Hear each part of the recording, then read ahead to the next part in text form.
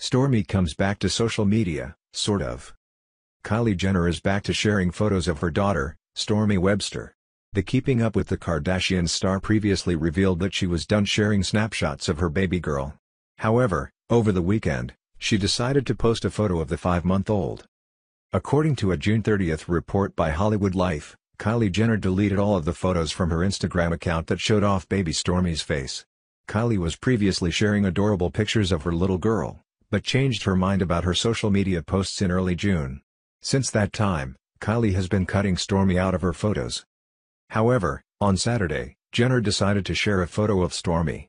While fans were happy to see baby Stormi again, her face was obstructed from the photo.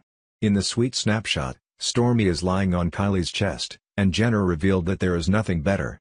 She also shared another photo of the baby girl lying on her bed. However, the camera was not zoomed in, and it's hard to see Stormi's face in the photograph.